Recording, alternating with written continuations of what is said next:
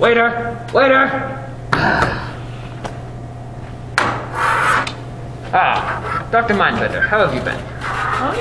It's not too bad. And you? I'm doing okay. My organization just finished a new wing of the base. Really? I never thought you'd get that done. Ha ha ha. Anyway, so what did you do last week? Oh, you know, captured a few nuclear weapons and held a small country hostage. Yeah, did you, like, blow up the country once they paid the ransom? No, that Agent 002 thwarted my plans. Again. Really? How? He snuck through the air vents and he eliminated most of my guards.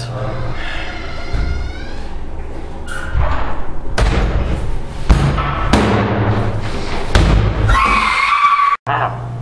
He even killed a man in the bathroom! The bathroom! Is no place safe from this maniac? Why don't you just hire better guards? Do I look like I'm made of money? Well, you do have a point there.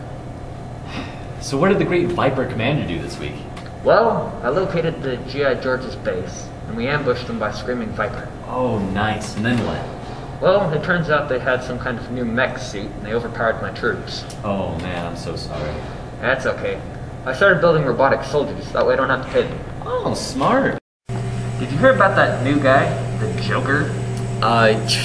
Yeah? That guy in Gotham? He doesn't even scheme. It's like... I know, and then he gets into the news. Amateur. You wouldn't happen to have any spare scientists, would you?